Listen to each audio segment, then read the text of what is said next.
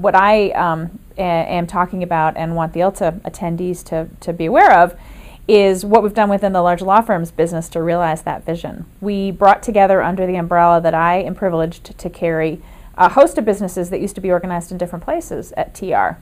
So obviously we have our core Westlaw and print business targeting the large law firms market, and I manage that.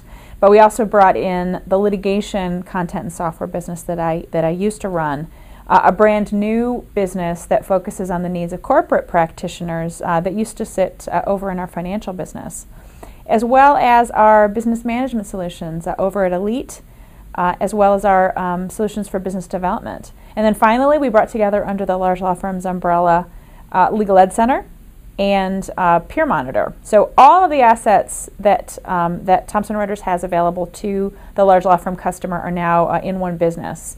And we didn't just do that organizationally, but now we're working as a leadership team to make sure that we're realizing the opportunities that exist between those businesses. For example, creating integration points between Elite and Westlaw, some of which actually are in beta as I speak.